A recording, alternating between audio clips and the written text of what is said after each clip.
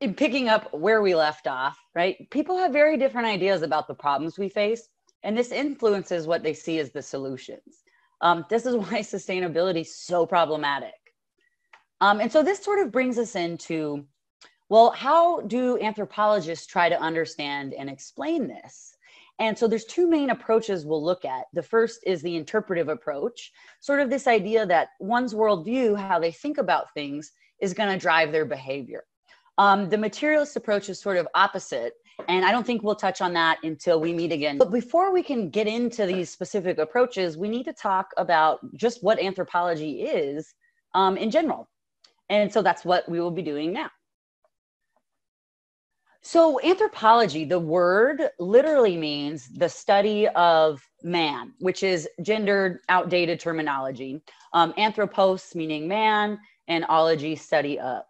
And so anthropology is the study of all of humanity, humans. It's the study of us from a really broad perspective, including present, but also the past, from corners, all the corners of the globe, sort of anywhere that humans exist, and in all aspects. So humans as cultural beings, social and linguistic beings, and also biologically, in terms of evolution and adaptation, sort of anything and everything it is about being human.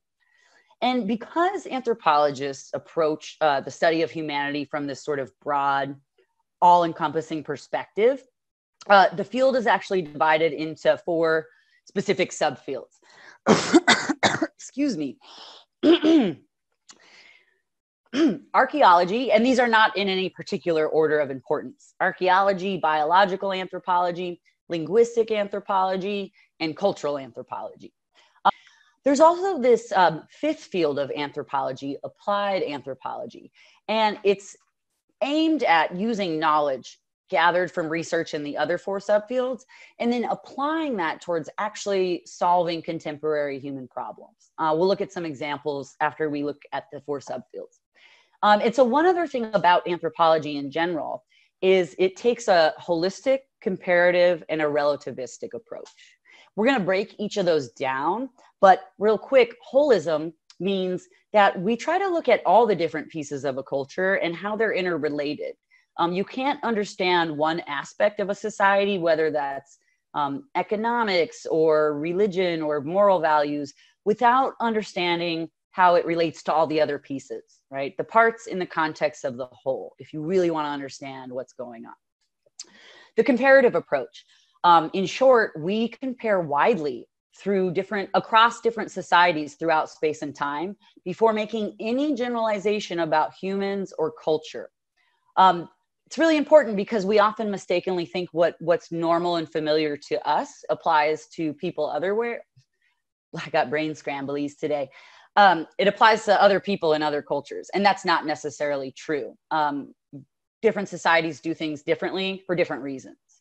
And then relativism, which means that no culture taken as a whole is inherently superior or inferior to another, right? They're different for different reasons. And so we'll dissect those in a little more. But the 4 subfields, and again, not in any specific order of importance, we'll start with archaeology. And the goal, right, is just to give you an idea of what anthropology is all about. So archaeology focuses on investigating past cultures and societies through excavating material remains. Essentially, they dig up artifacts, other remains left behind in the dirt from past societies, and try to reconstruct the way that group was living in their environment. How were they using resources? Were they hunting? Were they farming? What was overall health and disease like in that society? So there's 2 main divisions in modern archaeology that we'll look at. There's tons of subdivisions. We care about 2, prehistoric and historic archaeology. So prehistoric archaeology looks at sites before the advent of writing. And you can gather a lot of information from the material remains you pull up out of the dirt. Pollen, charcoal, skeletal remains, stone tool deposits, all sorts of stuff gets left behind that allows archaeologists to sort of reconstruct what was going on. So one example of a prehistoric archaeology site comes from a cave in the American Southwest. And in this cave, they found something called it was a coprolite, human coprolite. Does anyone know what a coprolite is? I like to ask, and usually someone knows what it is. Anyone know coprolite? It's poop. Yeah, and not just poop, it's fossilized poop. Good. Fossilized human feces, fancy word, coprolite. And so in this cave in the Southwest, they found this coprolite. And in this coprolite was myoglobin, which is a protein found only in human muscle tissue. And so what is one possible inference from this coprolite with myoglobin in it in this cave? Yeah. You guys all kind of said the same thing. Cannibalism, they were eating humans. Yeah. Exactly. So how else did this this protein from a human muscle tissue get inside this fossilized human feces? Could be really good evidence of potential cannibalism, right? You would, of course, hopefully substantiate that with other correlating evidence, but possible. So prehistoric archaeology, you can actually learn a lot just from things that get left behind that weren't intentionally left behind for anyone to find, right? It was poop or trash or something that archaeologists are digging up. So that's prehistoric. Historic archaeology then is when sites in which writing did exist. And so archaeologists will use tax documents, diaries, land records, any sort of written record of what was going on at the time, and then supplement that with the materials they excavate out of the ground. The Whaley House is a really good example of a historic archaeology site here in San Diego. And it has kind of an interesting history. It's said to be haunted and whatnot. Researchers at SDSU actually excavated that site. And so the question becomes, if you already have the written story, why go to the painstaking effort to excavate the site, to dig stuff up out of the dirt? And it's not always, it's usually not exciting work, right? It can take months, years, decades, and you can find nothing. It's tedious. And so why would archaeologists bother, scientists care to excavate the site if they already have the written record? Why supplement that? Why not just be done? And there's sort of different ways you can answer that. What do you guys think? Seriously, why bother pulling stuff out of the ground? Why not just read the story that was written for us? So Josh said to verify truth. Bianca, a different perspective from those who didn't write the story. Another perspective, Heidi, Amber, written record leaves a lot out. JC, that maybe they excavate something that wasn't written down and you're supplementing that story. More tangible than the written word. Good. So you're hitting on a lot. Basically, who was writing that? Does that person actually represent the whole society? That account is probably going to be partial.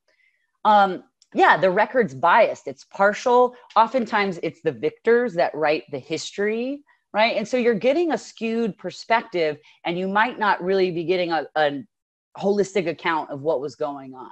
And so you excavate so that you can either verify and sort of supplement what you're finding in the written record, or it might contradict it, right? For example, trash is honest. Trash is more honest than what people write in their diary. Like if you write something down, you might think about what you actually put. Let's just pretend you keep a diary or you have it sometime in the past, because someone might read that one day, right? But what we throw in the trash, which is essentially the stuff archaeologists are picking up out of the dirt, we don't usually think about that. Like, oh my God, who's going to see that? Probably no one. So like, for example, you say, say Sally. Is anyone named Sally? I want to use your name. And Bobby will go with, yeah. They sort of, Sally's writing in her diary and, oh, I had such a great night. And Bobby, took me on this date and he held my hand and he paid for the meal and blah, blah, blah, blah, blah, blah, blah, blah. Okay. You go look in Sally's trash can the next day and there's empty bottles of Tito's vodka and whips and chains and all sorts of crazy shit, right? And so the written story might tell you part of it, but it's by no means always the whole story, right? So we excavate, we supplement that to try to get a more holistic picture of what's going on. One more thing about archaeology. is it's not about it's not the Indiana Jones caricature, trying to find valuable treasures or tomb raiding. Archaeologists are scientists. So the goal is to reconstruct how societies were living in their environments long ago. The next subfield we're going to look at is biological anthropology. And so unlike cultural anthropologists, biological anthropologists focus on the biological dimensions of humans. So these folks focus on human evolution. How and why did anatomically modern Homo sapiens evolve into the form that we are? Why are we bipedal? We're the only true biped on the planet. That's where lower back problems come from. In order to stand upright, like a chimp's spine, for example, is parabolic. Humans have this S shape in it, and those weak points in the curves, that's usually where we have most of our injuries.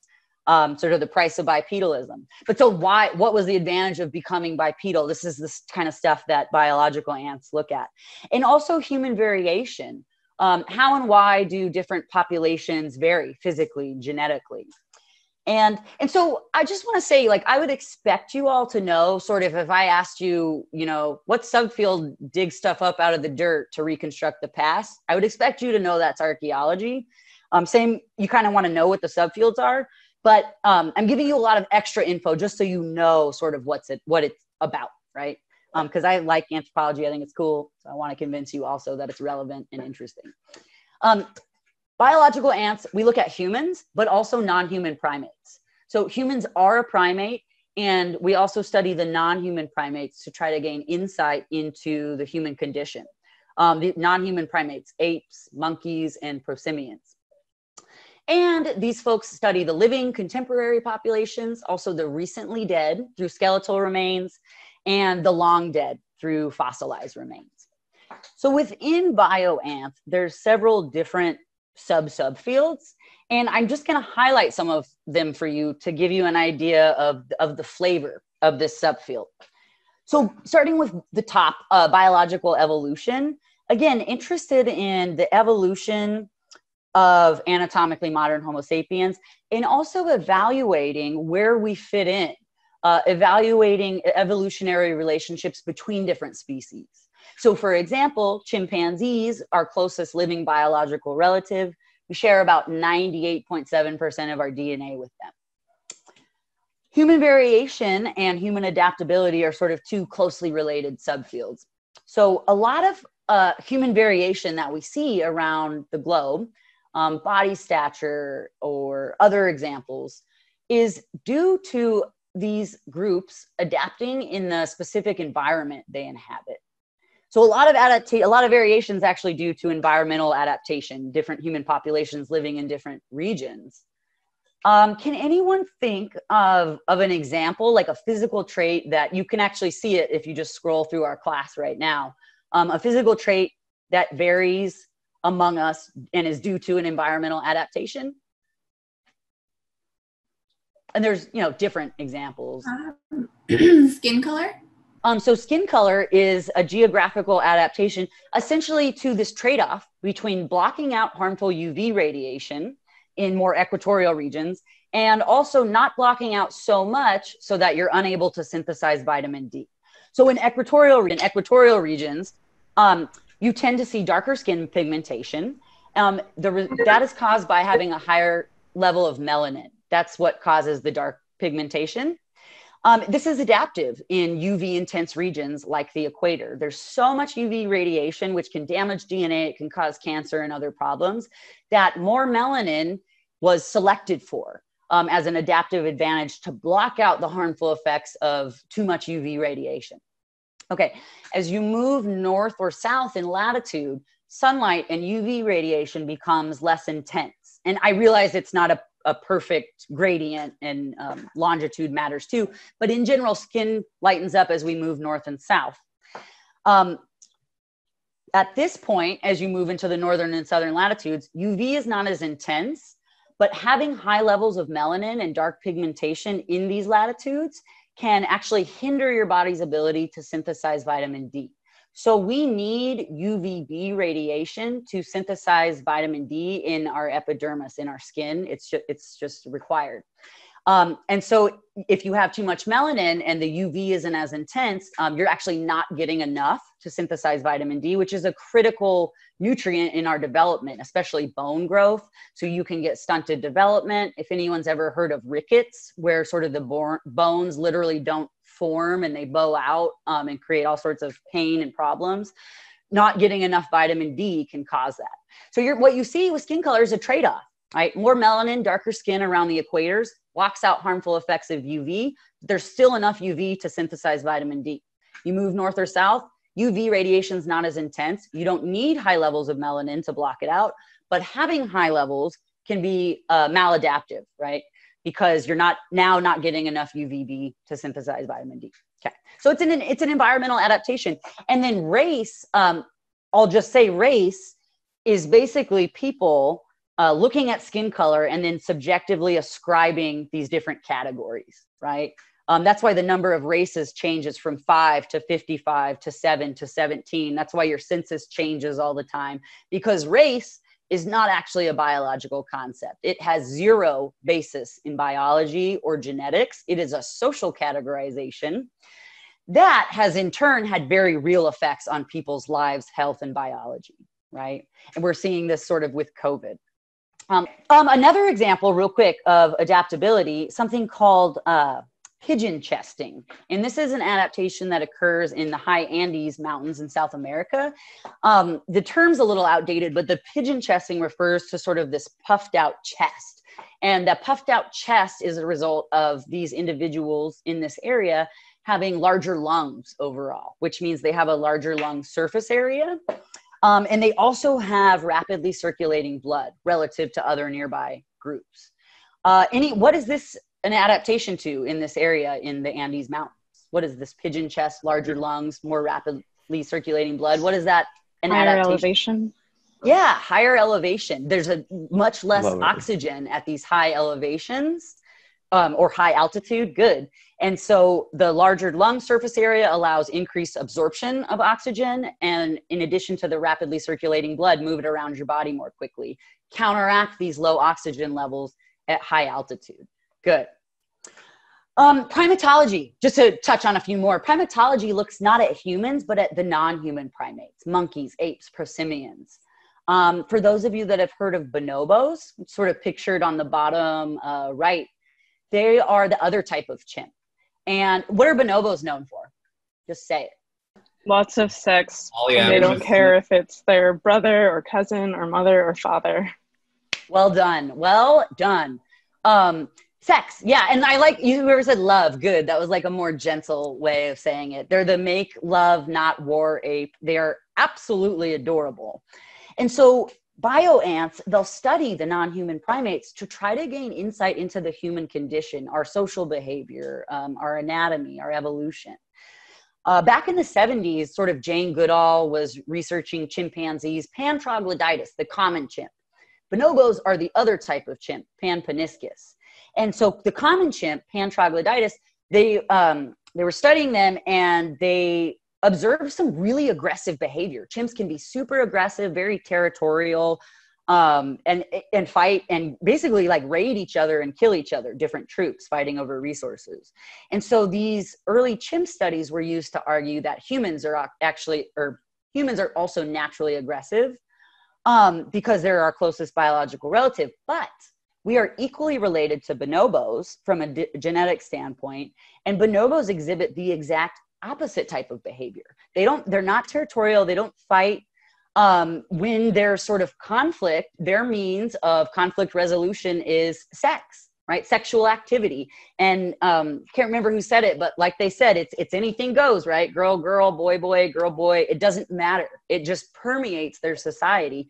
It's sort of the social lubricant, to use a stupid pun, that eases tensions, right? So very opposite, equally related to us, sort of really calls into question these arguments about humans being naturally violent or aggressive.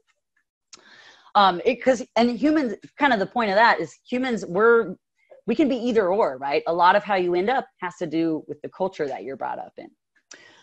Forensic anthropology.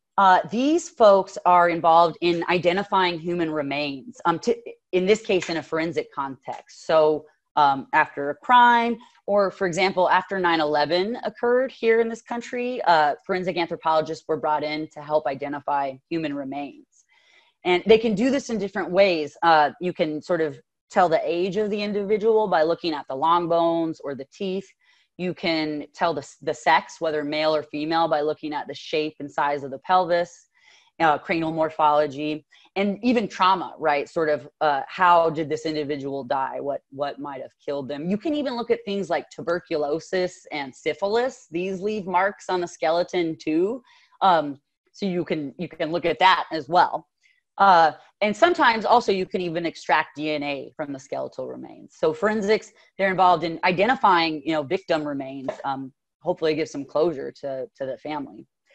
Bioarchaeology is kind of similar. It's about assessing the health and well-being and diet of past sort of prehistoric populations. You can tell what people were eating based off the sort of carbon signature it leaves. Like wild plants leave a C3 signature, and wheat and corn leaves a C4. So you can actually date exactly when people started farming and eating different foods. Paleoanthropology looks at fossil hominins, our human ancestors in the fossil record. I won't ask you about it, nor will I ask you about primate paleontology, fossil non-human primates. The third subfield we'll look at is linguistic anthropology, which I'll refer to just as linguistics. Just know that that's a whole separate thing too. And so linguistic anthropologists focus on the interrelationships between a group's language and other aspects of that group's culture. So what is the language? How does it work? What does it sound like? What does it do for people? How do they use it in different contexts? And so there's several different things they look at, and I'm just going to touch on a few to kind of give you an idea of what this is all about. One is they look at phonology. How are different sounds formed in a language? Morphology, how are words formed? And semantics, how are sentences formed, right? And so our native language, we don't really have to think about this. Excuse me. But not so with others. So semantics, for example, like when we make a sentence, we use different morphemes, different words, and we add them all together to, make a statement. Other languages, polysynthetic languages, it could be just one word with different sort of morphemes, or what they call units of meaning is what a morpheme is. Be one word is an entire sentence, right? The same way we say, I laugh or I laughed, right? I can add that ed onto the end, change the meaning. So you use these basic units of sound and meaning to communicate. So I want to talk about phonology just for a minute. Let me switch over to the whiteboard.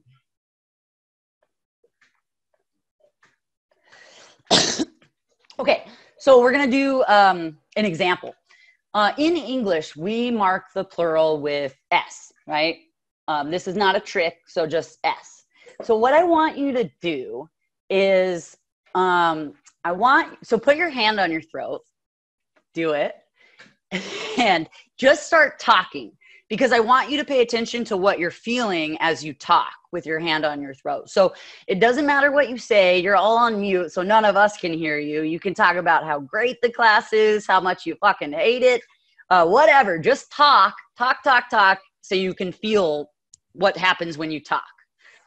Now, what do you feel? Someone, if you would, just tell me instead of writing it in the chat. What do you feel? Not a trick, just what do you feel? Vibrating.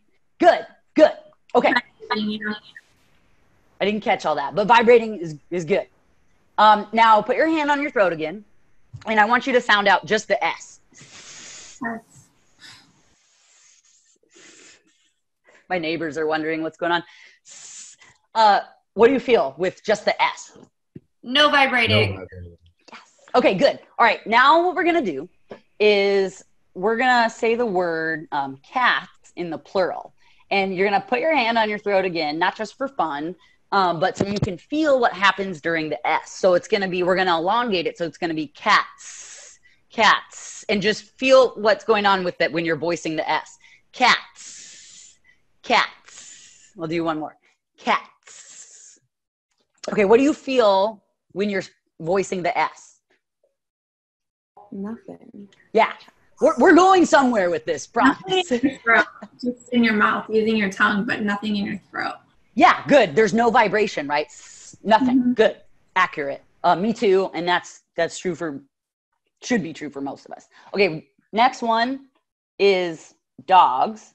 Okay, same thing with your hand on your throat. And you're going to elongate that S. Okay, and I want you to pay attention to what you feel when you do it. Dogs, dogs, dogs, dogs, dogs. Notice a difference? Let's try it. Cats, dogs, cats, dogs. Does anyone notice a difference between the S in cats versus dogs on what you're feeling? A vibration again. Yeah, good. So no vibration with cats, right? Cats, and then dogs, because the sound you are actually making is a Z, even though we symbolize it with the S for the plural. Dogs, because the consonant that precedes that S is going to affect the way that you pronounce it, even though the symbol is the same. So we're almost done with this, but if you just pronounce like a T sound, like a T, and go T, you don't need your hand on your throat for this one, but just think about where your tongue and where your mouth is. Go T, T, T, and my tongue's on the top of my mouth. And then do the G. Go G, G, T, G, T, G. And just notice what a different position your mouth is in. And so it's that consonant, the consonant you voice preceding the S is going to affect how you pronounce the S. Last one. It's getting a little sloppy, sorry. We'll just go with old President Georgie. Bush's presidency. So hand on throat and pay attention to the S and what's going on there. So bushes. So cats, dogs was a Z. What sound are we making when we do bushes? Bushes. Like an E sound? Yeah, good. Exactly. We're inserting a vowel, and you can argue it's E, Z, or ES. We don't care about that part too much. But we are literally inserting a vowel in there, even though it's not written. Try saying bushes without inserting a vowel, like bushes, right? So we actually insert that so that you can then hear the plural. But the reason it's so interesting is we have one symbol, the S, right? And we're making three different totally sounds depending on the word, pretty much completely unaware of it, I would assume, at least until now. And it's totally unconscious, and we do it without even thinking about it, right? Language is such a powerful tool. And this is also why it can be so difficult to learn another language that's not native to you, right? Because there's all these sort of other informal rules that are going on that you aren't learning necessarily formally. So we probably won't talk about phonology ever again, but it's interesting, right? It's so remarkable. We do this regularly without even thinking about it. Language is a really powerful capability of humans. Another interesting thing about language, this property called displacement. I'm not going to ask you about this. Displacement refers to the ability to talk about things in space and time that aren't readily present. And one of the powers, for better or worse, of this is you can talk about stuff that doesn't exist, like that actually isn't true, but you can create the perception that it's true. And that's really powerful, right? I'll give you an example. After 9/11, we went to war with Iraq. And the reason we got into the war that sort of got Congress on board was there was this threat of weapons of mass destruction. And so that was enough to push us into it. That wasn't true. That there was no weapons of mass destruction. There wasn't even really evidence for it. And the intelligence actually, told them, yeah, don't use this. It's not good intelligence. Nonetheless, we went to war. And I remember I teach at Palomar too sometimes, and we were talking about this one day, and one of my students, her husband was in the Iraq war, and he came back and he went out for a second tour, and he died. He never came home. And so she kind of raised her hand just to speak to how powerful, this is the power of language, right? We can talk about things that aren't even real, but have actual consequences, right? It's really, really powerful. So language is important. A few other things that linguists look at. they look at how language is used in different social contexts. It's called sociolinguistics. So just for example, if you're in the classroom, maybe you call your professors professor or Professor Sherman or Savannah, because you can call me either, I don't care. But if you weren't my student, that would be just weird for you to call me Professor Sherman, be awkward. And then depending on, your opinion of me, maybe you're talking about me to your roommate and you use another term entirely, right? So the point is that the situation we're in, who else we're talking to, who else can hear us, affects sort of the words we choose to use, right? And how we use that. Oops. Nonverbal communication is another thing linguistic anthropologists look at.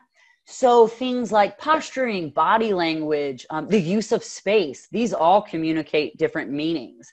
Like in the US, typically it's inappropriate to stand 2 inches from someone's face, right? It makes us uncomfortable. I call them close tuckers. Because culturally that's just not appropriate. Other societies, it may be appropriate. Or eye contact. Right? It's seen as sort of a sign of respect, or I'm listening. In sort of Japan or other areas, it could be seen as disrespectful, right? So these things all vary, but they all communicate meaning. Facial expressions, right? On the top, guy's happy. The girl on the right looks sad. I don't know what the lady in the middle is doing. Surprised. All of this communicates meaning. Even the way that you say something, right? Like if you come home and your partner or roommate says, oh, what's wrong? And you say nothing, right? That does not mean nothing. So all these other things also go into communicating meaning. Good. And then the last thing, just one other thing, this is by no means everything they look at, endangered languages. Linguistic anthropologists are interested in documenting endangered languages. When the language is on its way out, the culture is right behind it. And that's just empirical. That's what we've seen happen again and again. So one reason anthropologists are interested in working with local communities to help document, actually write down what may have been a completely oral language prior to this, to keep it from going extinct, right? Because once it's gone, it's gone. And lost language is lost knowledge. There is meaning imbued in languages that doesn't necessarily translate outside of it. I'll give you an example. In this group in the Amazon, they have like 15 different words for soil based off sort of the moisture content and the mineral content, the color, which is indicative of what types of plants you could grow successfully in it. And so they've learned this through, hundreds, maybe thousands of years of interacting with their environment that they rely on to survive. And it's become embedded, that knowledge, ecological knowledge, is embedded in their language. When the language goes, that knowledge goes with it, right? Western science hasn't figured everything out. Cultural, sort of the last subfield we'll touch on, and this is a cultural anthropology class, so this will be our purview for the rest of the semester. Cultural anthropologists study the ways of life of contemporary and historically recent populations. So contemporary meaning alive today, we study contemporary people. Historically recent just means like the 60s, for example, is still relevant to today, but we're not living in the same way that we did in the 60s, right? So sort of historically recent, but still relevant to today. And the main focus in cultural anthropology is, go figure, culture. These shared ways of thinking and behaving, these customs and beliefs that are passed down among the group throughout generations. And we're interested in really all facets of human populations, all the different pieces of culture, from economics, what is their subsistence system? How do they make a living in their environment? Are they fishers? Are they farmers? Are they gardeners? Do they work for wage labor like we do? And how do they exchange goods? Is it on a market formally? Markets are relatively recent in human history. There's other forms of exchange like reciprocity and sort of generalized sharing that dominate a lot of other societies throughout time. What's their kinship system look like? How do they know who's in their family? That might seem obvious because we tend to think of family as based on biology, but it's also socially constructed. So that you may have a relative that you consider, let's say your paternal uncle, right? Your dad's brother, that's your uncle. That same biological relationship might exist among another group, but they don't even consider that person family because that's not how they recognize kinship. Marriage patterns, what's the marriage pattern like? Politics and law, do they have formal or informal rules? How do they go about resolving conflict? Is there sort of punishment? Is social stigmatization enough? What are their systems of belief and practice in the supernatural, or what we often refer to as religion, which also includes, magic, witchcraft? Why do they practice these things? Art, expressive culture, basically all facets of culture. What are they like and how do they fit together? There's two main hallmarks or methods in anthropology. Ethnography. This is a written description of the way of life of some group. We'll be reading an ethnography in this class, Lines in the Water, which is about fishing villages around Lake Titicaca. It's sort of a holistic written account of what's going on in this society. And then fieldwork is another main method in anthro. Fieldwork involves going out and actually living with the people participating in the research, learning the language, staying there for a long time, building rapport, so that you can try and gain an insider perspective. And there's advantages to going out and being there rather than just sending out survey questions and asking them what's going on. And I'll come back to that later. Okay. Then there's this fifth sort of informal field, applied anthropology. So just a quick example from each of the subfields. In archaeology, one application is called repatriation. And so I don't know if any of you have ever heard of cultural resource management, CRM. It's a big thing in California. Anytime there's construction going on, they have to have an archaeologist on site in case artifacts or human remains or anything else is uncovered. And then if that happens, construction stops and the archaeologists excavate the site, because if they don't, it's just going to be destroyed, right? And then it's just gone. And so sometimes they do find human remains, which we're not going to get into the ethics of digging those up, but we could, just for the sake of time. And so repatriation means essentially a giving back of those human remains to the ancestor group they belong to.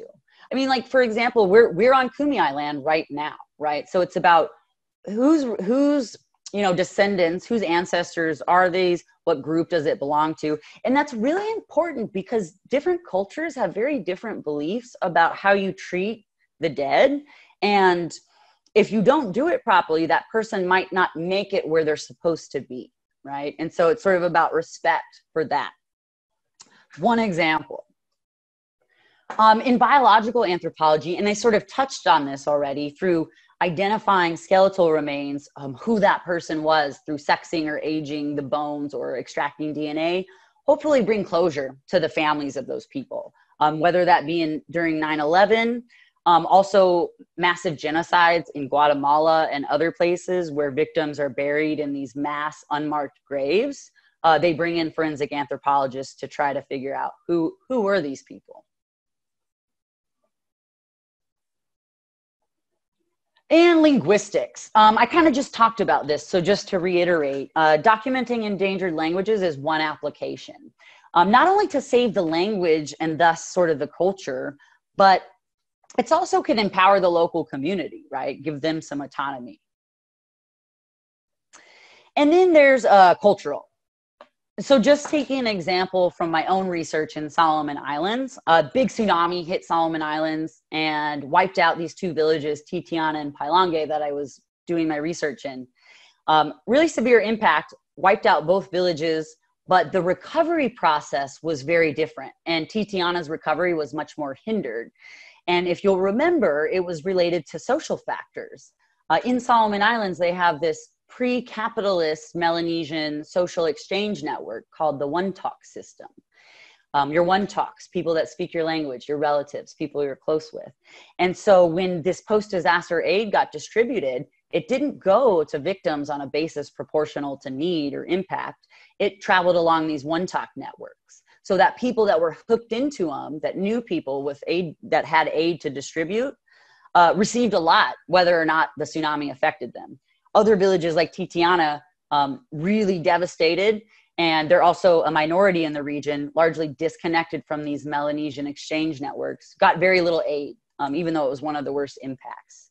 And so by actually understanding how disaster recovery played out here and the role of the one talk system, hopefully you can use that to improve disaster mitigation in the future. There's a few key concepts and approaches in anthropology that we need to talk about. And then the first is holism. And so I already sort of mentioned this, the holistic approach. And this is the three concepts on this slide. This is important for the whole class. This is how all anthropologists sort of do what they do. We keep these concepts in mind. The holistic approach says that you cannot understand any single aspect of a culture in isolation, the history, the economy, politics, family size, unless you investigate and examine how that aspect is interrelated to the rest of the culture. You can't understand one piece in isolation. You have to look at all the parts in the context of the whole, okay? Holistic approach. So just for example, let's take, I keep saying a lot, sorry. Let's take family size. How many children people decide to have? How is something seemingly as simple as how many kids you decide to have related to other aspects of a people's culture? And you can pick anywhere around the world, any time period. There's lots of different examples, but how's family size? How many kids you're gonna have influenced by other things going on in the society? Politics, economy, religion, technology. What you got? I have an example that was influenced by China, or a political influence, you know, the one-child policy. Mm-hmm. There, I think that's an example.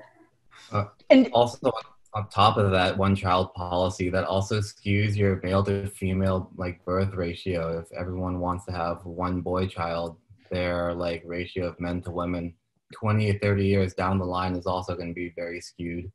Yeah, good. And that's actually happened to China. So with what both of you said, the one-child policy, which has changed over time, but essentially it says families can have one child and that's it. It was a population control mechanism. And this is good because it highlights how this is all interrelated. Also in China, in traditional culture, and things are changing, but there's this still relevant. Things are changing so fast with globalization, right? There's a preference for male children because of their marital and post-marital residence patterns. And so traditionally, the male child will stay in the household of birth and get married, and the wife will come into that house and be yet another member of the household that will contribute to cooking or whatever other tasks need to be done. So if you can only have one child and the males stay in the house, but females leave. Once they get married, they go into the household of their husband and sort of are part of that household, contribute to that household. If you can only have one child, there became this preference for male children because that child stays in your house, brings in a wife. If you have a daughter, you invest in that child, and then by the time they're sort of age, they leave, right? They go invest in someone else's household. Excuse me. And so actually the sex ratio did become skewed where there's more males than females there, which creates problems in terms of people trying to find a marriage partner now. But yeah, all the way from sort of family size to politics to cultural preferences based off marriage and post-marital residence patterns. I saw a couple hands. Go ahead, because I can't see. Oh, okay. Another example would be like in agrarian communities. I know the U.S., like, you know, a century, 2 centuries ago, they were like this as well, but they have bigger families to help out, you know, in their land and do a lot of work. Yeah, that's a huge one. Agrarian societies or farming families tend to have more kids. And I usually have students in my class that like grew up on a farm. And yeah, I had 8 brothers and sisters. It helps maintain the household. It's a source of labor, right? Whereas industrial sort of wage labor society, you tend to see lower fertility rates. People have 1, 2 children. They're not working on a farm, so having 9 children doesn't help you with the farm. And in industrial developed countries, kids tend to be expensive, right? Our parents probably spent $500,000 on most of us, give or take, before we even got to needing to borrow money for college, if we're lucky enough to be able to do that, right? So yeah, there's high fertility in agrarian families, which we'll actually see an example of next week. We're going to watch a film about agricultural groups in India, and we'll talk about it when we get there. Good. Any other sort of examples or comments on that? Family size in relation to all these other things. Would anything like contraceptives also have to do with that, with culture as well? Absolutely. Yeah. I think something like, and I don't know if this has changed since I last looked it up, but like 25% of pregnancies globally are unplanned, right? So just the very availability of contraception can change family size. And then just to add on that, you could add in different religions which have prescriptions about whether or not you should use birth control. So absolutely, that's a perfect example. Okay, so I think we get the point, right? It's all interrelated, and you can't sort of look at just one piece and really understand it unless you're looking at all the pieces in the context of the whole. So my question, this is maybe one of my favorite examples of anything. Who knows why cornflakes were created?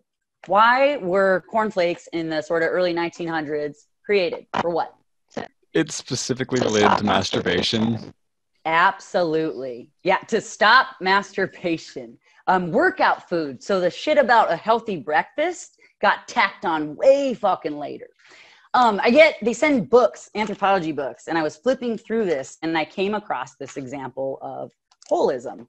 And so this is, just find the page, where cornflakes come from. I'm just going to read the passage to you. Can't understand why we have cereal without understanding 19th century cultural attitudes in America towards sexual deviance. Let us begin by posing a simple question. Why do so many Americans prefer cereal for breakfast? Most of us do because it's part of a healthy and nutritious diet, the standard industry line, or because of its convenience. In any event, eating cereal for breakfast has become a social norm for a majority of Americans. It builds on positive cultural values attributed to health and on the symbolism healthy food equals a healthy body. But cornflakes began in the 19th century as a cure for sexual deviance, masturbation being the most worrisome. 19th century religious leaders considered masturbation an abomination, and the emerging scientific disciplines of psychiatry and surgery claimed masturbation caused shyness, hairy palms, jaundice, insanity, cancer, and murderous behavior. And just, oh my God, for fun, can you guys see this? I can't see my face. This is what you will look like if you masturbate. That's what will happen to you. This is literally what scientists are publishing this shit. Okay, it gets better though. The US Patent Office from 1861 to 1932 issued some 24 patents on anti-masturbation devices to prevent boys from masturbating. Among them, a safety pin to close the foreskin of the penis, various kinds of male chastity belts, an electric bell attached to the penis that would notify parents if their son got an erection during the night. As recently as 1918, a U.S. government brochure, keep this in mind when your government is telling you what you should do and not do. 1918, a U.S. government brochure advised new parents to prevent their babies from masturbating by tying their babies' hands and legs to the sides of their cribs. Circumcision became the most commonly performed surgery in the United States based on the view that it prevented masturbation. John Harvey Kellogg, the inventor of cornflakes, was a physician from Battle Creek, Michigan. He was a follower of the health food movement of vegetarian and dietary reformer Sylvester Graham, who had developed graham flour used in graham crackers. When Kellogg became director of the SDA Church in Battle Creek, it's a religious sect, he built on Graham's ideas, inventing cornflakes and various granolas as food for his patients.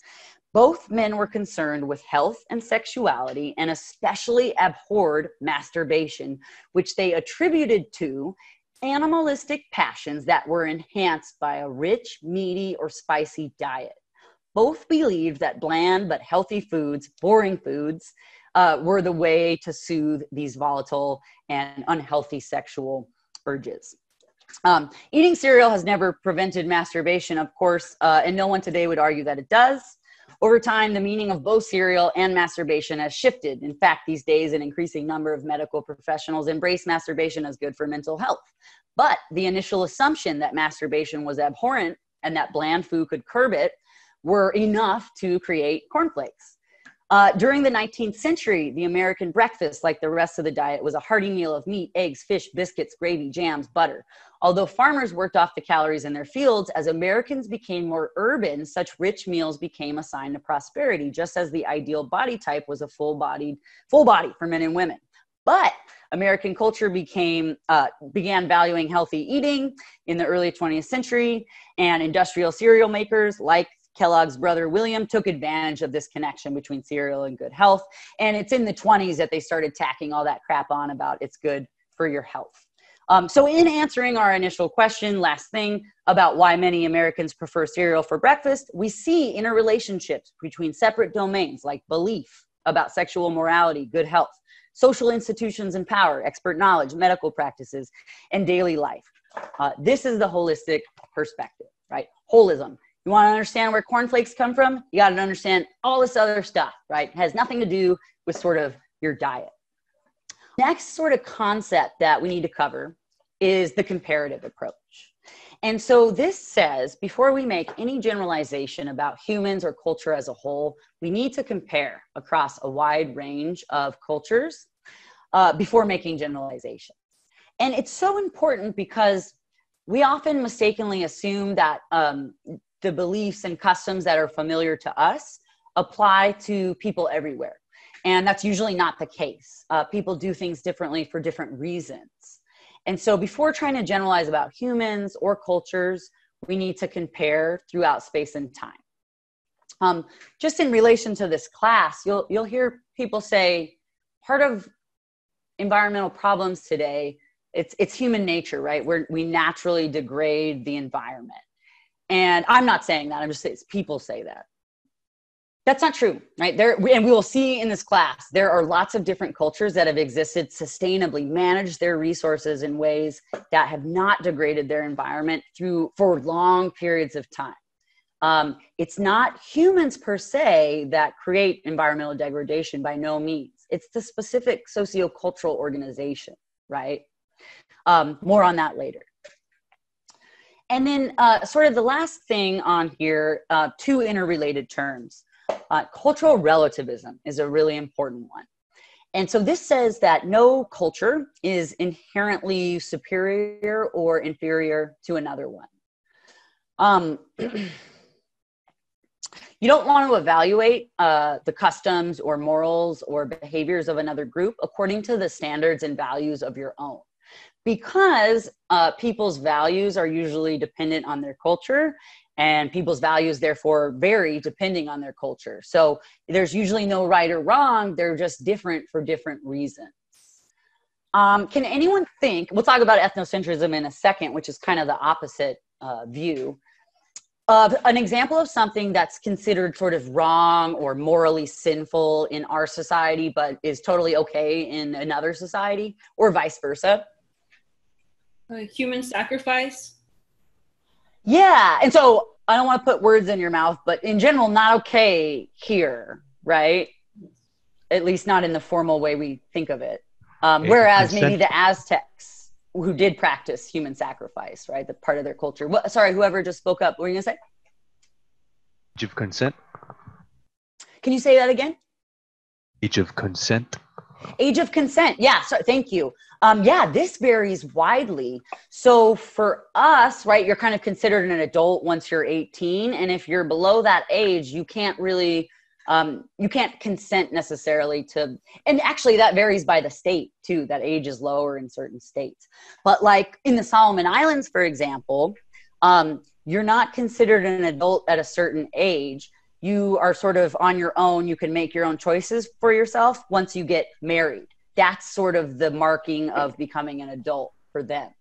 And then if you get divorced, that's fine. You're still considered an adult, but that's like the rite of passage. Whereas for us, it's turning a certain age, something like that. Child marriage. Go ahead. Yeah. Oh, sorry. Also to backpack off of kind of that. So like in the Hindu culture, like cows are sacred to the Hindu culture, and here we eat cows. Yeah, ahimsa, sort of this principle in Hinduism, that religion, that their cows are sacred. They're not to be eaten. They're not to be killed. But we totally, well, not all of us, but in this society, that's not taboo, right? We have major food producing companies that are literally changing the landscape of our country based off growing animals, raising them. Right? Yeah. What else? Eating insects, eating meat, burping, being rude. Yeah, you generally, like I would say, excuse me if I accidentally did that. You guys still might be grossed out. You might not care. Solomon Islands, no, you totally don't have to say excuse me for burping. There's other things you should not do or release from your body that are still offensive. Birth control. Can you elaborate, Will, on what you mean by that a little bit? Well, like reproductive rights, I guess you could say, could vary from country to country. And I mean, that's sort of what I meant by that. Like, yeah. Good. And so I don't mean to put you on the spot either. Just, I don't want to assume I know what you mean, but yeah, sort of who has the power over decision making? Is it both heads of the household, sort of the female and the male? Is it only the male? Do the females even have access to birth control? Is that stigmatized? That's a big one. Homosexuality. Yeah. And interestingly, on that note, talking about homosexuality, so sexual orientation being the sort of the general term, hetero, homo, somewhere along the spectrum, that's actually like third and fourth gender roles and different sexual orientations. That's more the universal. That's actually quite common among different societies throughout space and time. They have accepted and even institutionalized sort of third and fourth genders rather than the binary sort of man-woman that corresponds to binary sex of male-female. And it's an accepted and embraced thing, right? It's not... the way our society treats that, and I'm referring to sort of those that would deny people human rights based off their sexual orientation, that's not sort of true in a lot of other places. It depends on where you're talking about, right? But binary gender, that's a cultural construction, right? Good. Okay. So a good example of Hiras in India. So someone brought up, I think they said female genital mutilation. Let's talk about that because let's complicate things a little bit. Okay. Female genital mutilation, also called female circumcision. And the words you use is kind of a stance, right? And try to be careful when we do this. So there's two types of relativism: methodological and moral. So methodological relativism, this is sort of what most anthropologists do. Things are relative. People eat meat, don't eat meat. They build their houses this way versus that. They do things differently because they have different resources, different environments. And that's what culture is, sort of an adaptation to the environment populations inhabit. So we see that as relative. There's no sort of right or wrong, good or bad, superior, inferior. It's just different for different reasons. You don't want to judge other groups according to your own standards, right? But in methodological relativism, we do draw a line in the sand. And that line is human rights violations, things like murder or rape. That we would just say is not relative, is not sort of okay in just how they do that, right? There's sort of some things that are not seen as okay in a universal sense. It's tricky because anyone making that value judgment about what crosses that line is coming from their own culture, right? And that's going to color sort of where they draw that line. So that's methodological. We do draw a line at human rights. Not okay, not just relative. It's a problem. Then there's moral relativism. And in contrast, what moral relativism says is everything goes. There's no line in the sand.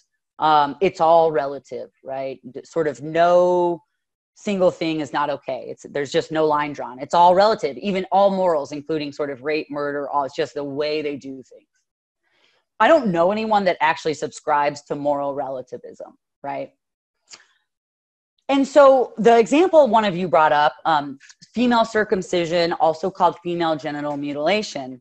And for those of you that aren't familiar with what that is, it occurs in certain cultures in some different places around the world. And it depends on the group we're talking about, so it manifests slightly differently. But essentially what is done is when the female is usually younger, sometimes maybe a teenager, they undergo a procedure in which a piece of the female reproductive anatomy is removed. And there is sensation, there's nerve endings in this piece of anatomy that's removed, this piece of tissue, and that you don't get back, right? It's just removed.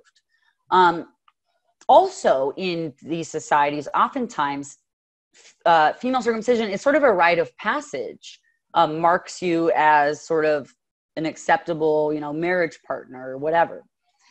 And so those that don't undergo it sometimes face cultural stigmatization, right? They might have a hard time finding a marriage partner, So I think it's really easy, sort of sitting where we are, to say, that seems like that crosses that line, right?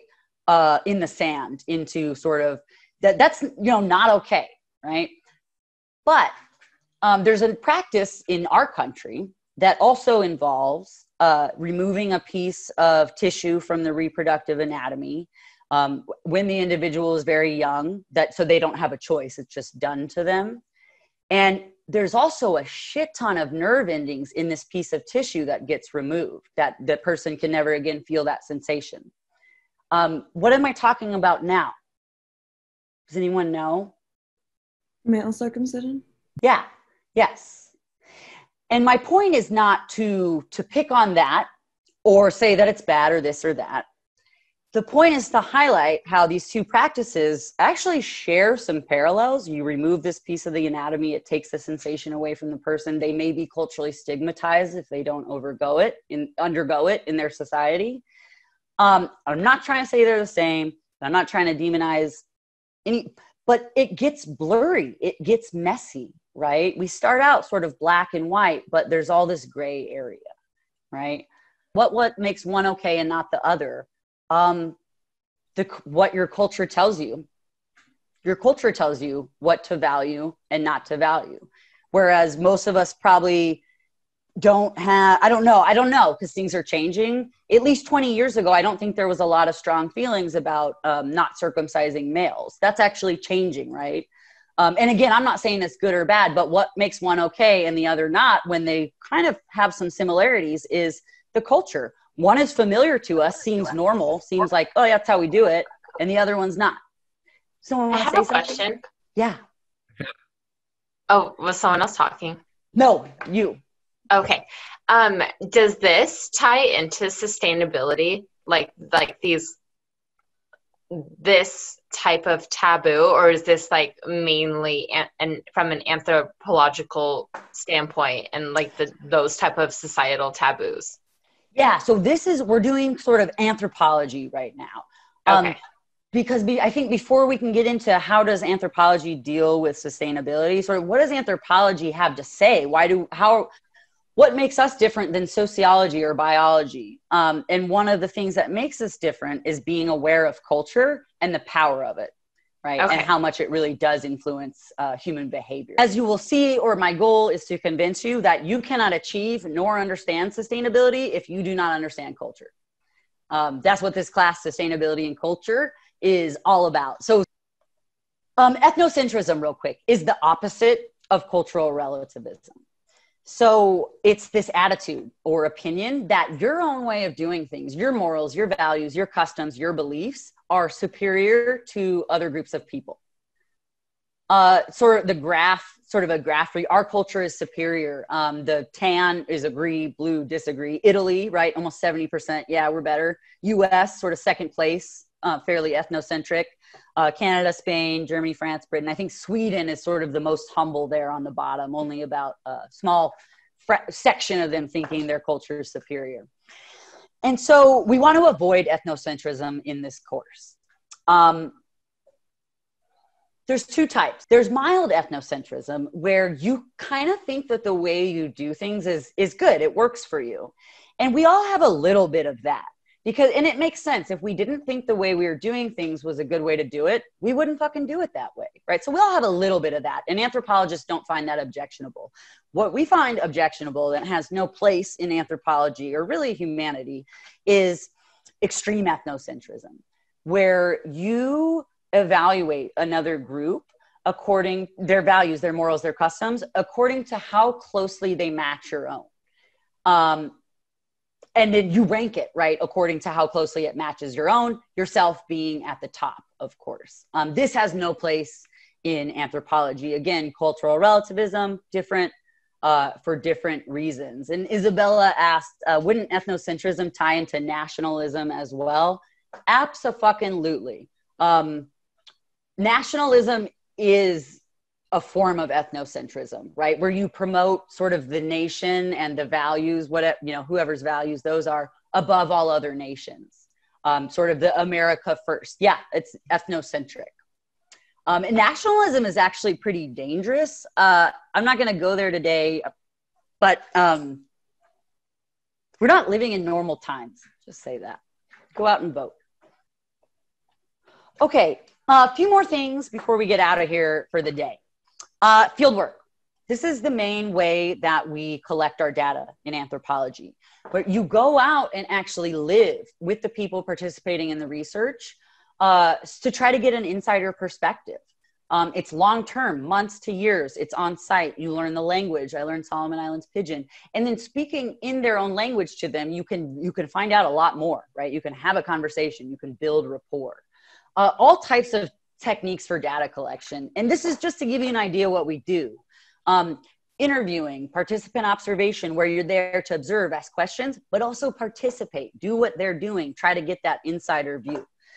Surveys, you can map out households, resource use, archival research.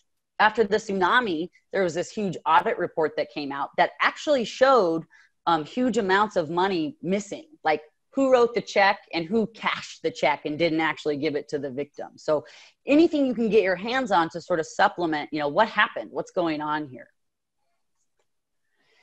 And so I spent about 3 months out over a few different years in Solomon Islands researching what happened from the tsunami.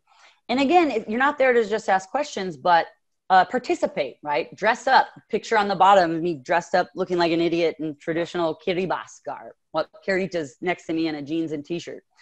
You eat the food, go gardening, go fishing, do what they do. Try to sort of see things from their perspective, or get as close as you can. So there's advantages to being there to see what people are doing versus just asking them. Actually, on that note, why not just sort of sit here and email surveys out to, let's pretend they would receive them, and just email or mail out my questions to the villages and just collect my data that way. What's good about actually being there? What I'm thinking of is what people say they do is not the same always as what we actually do, right? If you don't know what I mean, think about, the example I used in the last class was your parents back when you lived at home, or if you still do, ask you, what time did you get home last night, right? I know I always told my parents whatever time I was supposed to be home, that was the answer. That's maybe not when I got home, right? What we say we do is not always the same as what we do. And so being there to actually observe what's going on can help add observations that you otherwise couldn't get, right? To avoid armchair anthropology. Good. Armchair anthropologists, sort of people sitting back in their office and then analyzing other societies from like written records and accounts from missionaries and sort of ranking them. That's not how we do anthropology today. You need to go out and actually experience that society, work with them if you want to have any idea what's actually going on. Just a quick example.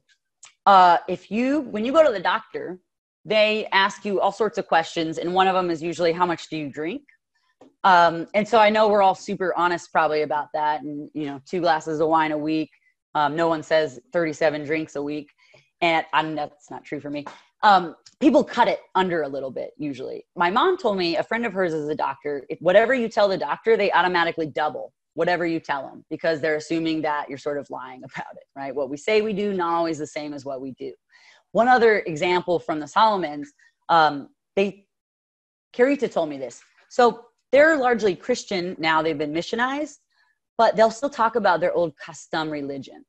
And they'll say, we don't believe this now, right? We're Christian, but, and then they'll tell you sort of this cool story. So she was telling me one night, they sweep a lot. It's called brooming in Pidgin. And because you're walking around in the sand, there's dirt all over the floors of the house, you sweep it up. And she said, Savannah, Los Solomons, you're not supposed to sweep at night. And the reason is because you have all these ancestor spirits sort of protecting the household. So if you sweep, you're essentially brushing them out of the house. They won't be there to sort of look over you at night. So she said, no sweeping. But if you have to sweep at night, then make sure you don't dump it outside, right? So that you're not dumping the ancestor spirits outside. And so she's telling me this really cool sort of custom story, but literally like right after she tells me, she like throws all the dirt and the stuff she just swept up out the fucking door into the night sky. So what people say, what they do, not always the same. And so being there to actually see can help give you a more holistic account of what's actually going on. And so the last thing we need to talk about is emic versus edict perspectives. The emic is the insider view. What has meaning for the person inside the culture? The edict is the outsider's view. What's the meaning of this? When I say this to you, what's it mean? Yeah, okay, all good, yeah. It's like an acknowledgement, or yes, you're good. When I do this to you, you know I am not doing this, right? Very different symbolism. The reason when I go like this to you, you know what I mean, is because we all have an emic shared understanding of that symbol. If you do this in another culture, this is pejorative. It basically means go fuck yourself, right? So that's culture determines that meaning. The emic is that shared understanding of the meaning. The edict is sort of the outsider observation. I don't know, she's touching her thumb to her finger. And so this is sort of the last really important thing that we need to get into. But let's go ahead and we'll stop it there. We'll finish this up next time, and then we'll move into these specific approaches in terms of anthropology, the interpretive, the materialist, ultimately ending with sort of Bodley's approach. And I'll break down for you these different worlds he's talking about. So we're building sort of towards Bodley, and then we'll move way beyond theory.